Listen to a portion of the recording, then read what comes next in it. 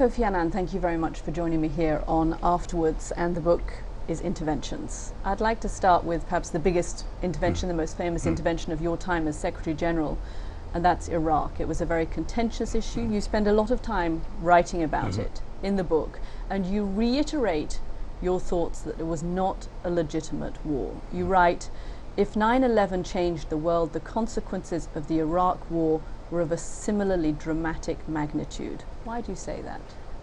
I say that because the Iraq war really led to major divisions within the international community.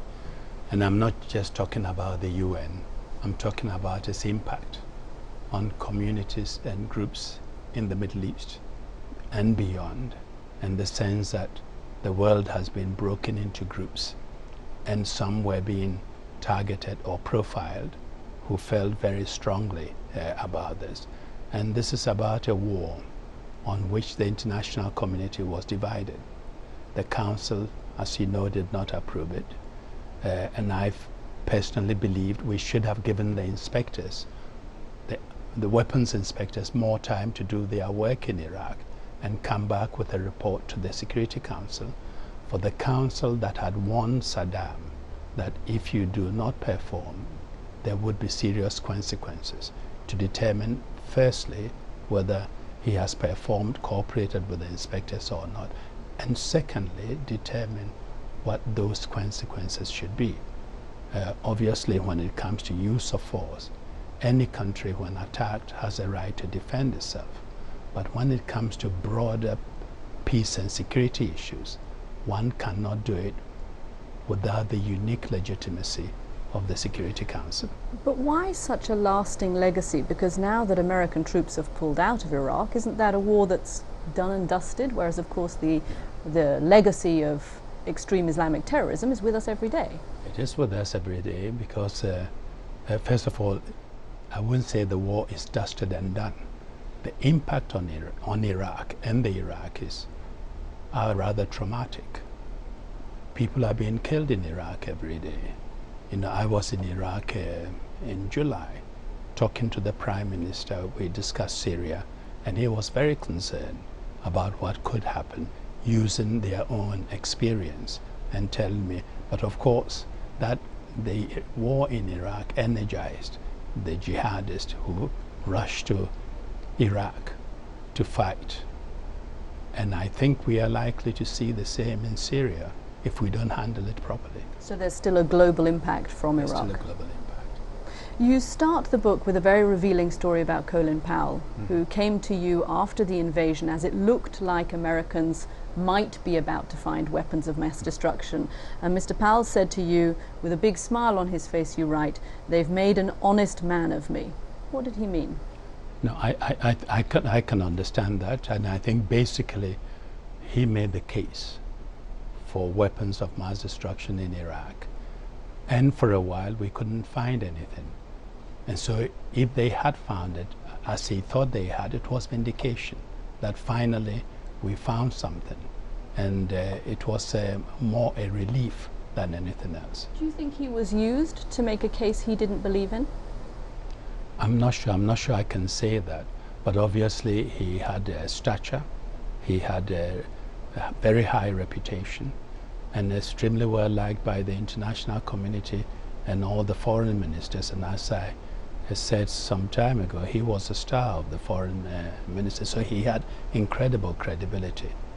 And do you feel that his presentation to the United Nations, which was so critical in making the Bush administration's case for invading Iraq, was a presentation that was justified? No, I think from what we have seen, there were no weapons of mass destruction, and I'm not sure that with or without that presentation, the Bush administration wouldn't have gone to war anyway. I think they had decided to go. You're quite pointed in your criticism of America when it comes to the war in Iraq, and you write that the perception of much of the global community was that America was enraged and vengeful. That's correct, in the sense that immediately after 9/11, you would recall there was incredible outpouring of support for the US. We have candlelight rallies all around the world. And the headline in Le Monde newspaper, exactly. We're all Americans. We are all Americans. And I recall not long after that, Newsweek did a piece. The title was, Why Do They Hate Us? And I said to Michael Whitaker, who was the editor, I said, Michael, that's the wrong question. The right question would be, we have so many friends. How did we lose them? What happened? You know, but there was a fear that angry superpower US was lashing out, and anyone in this way may get into trouble, and people were scared, scared of America, scared of to speak up and to say what they believe in. And I could see this traveling around the world talking to them, which was unfortunate because the US had done so much to create the UN, so much for human rights and democracy, and to suddenly find herself in that situation was an awkward one. I mean, obviously when we write a book, we choose which anecdotes to put in it, and we choose which words to repeat in it. And the fact that you chose to point out that criticism, albeit from the global community, and use the words enraged and vengeful, is that what you felt America was acting like? Was that what you felt was driving America? Let me put it this way, that they were so determined to take action that I'm not sure they were ready to listen. And they were ready to listen to other views, and views from friends as well as from foes.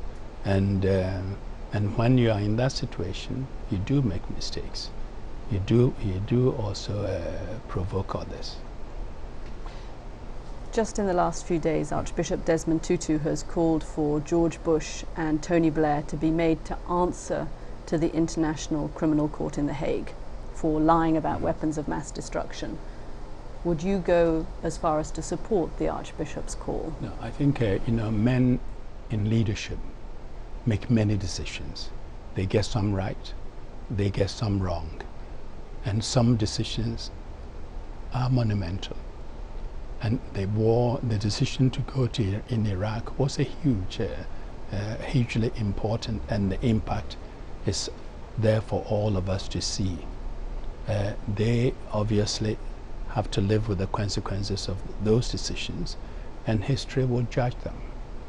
History will judge, and I think I would want to leave it at that. They are both men who have done some very positive things in other aspects, both Bush and Blair, but they got Iraq wrong, in my judgment. But I think that we should leave history to judge. You don't think there's a case then for the International Criminal Court? I'm not pushing for a case, and in fact I don't see a case, and I don't think the court itself will take any action. No, I wouldn't go that far, no. Reading your chapters on Iraq, I kept thinking about what is the role of the Secretary General, because you were critical at the time. And I wonder whether you saw your position as that of team doctor or of referee in terms of America and the Security Council. I think it was a bit of both and more than that, because when the organization, or the Security Council in particular, gets divided, the Secretary General's roles become very tricky. The Secretary General has to keep working to bring the community together, to get them to work together to find a solution. Divisions are normal. It is normal in any human endeavor to have divisions. What is important is to find the leadership, to pull people together, to identify the common interest and move forward to work on them. So as Secretary General, even when you are against an action by a group of member states or a member state, and you are criticizing, yes, you should speak out, but you should also know that you have to remain viable to be able to play the conciliatory role, to be able to play the role of bringing the two sides together after the fighting is over. But that's very tricky, because as soon as you speak out, exactly. You are forfeiting some of your credit with the people you've criticized. The people you've criticized, and they think it's against them, and you sometimes have to explain to